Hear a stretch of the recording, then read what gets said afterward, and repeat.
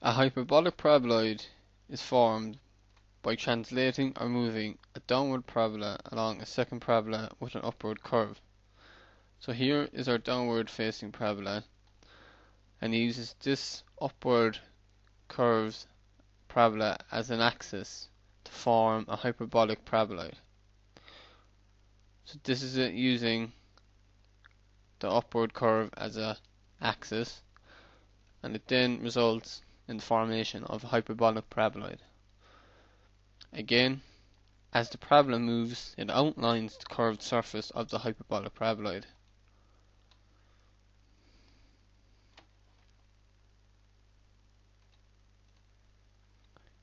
If a horizontal section is cut through the surface of the hyperbolic paraboloid, it results in the formation of two hyperbolas, one of which can be found on one side, and the second hyperbola can be found on the opposite side. However, if you take a vertical cut section through the hyperbolic paraboloid, it results in a parabola, shown here.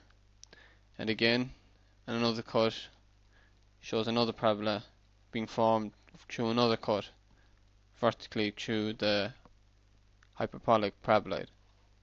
And that concludes this tutorial. Thank you.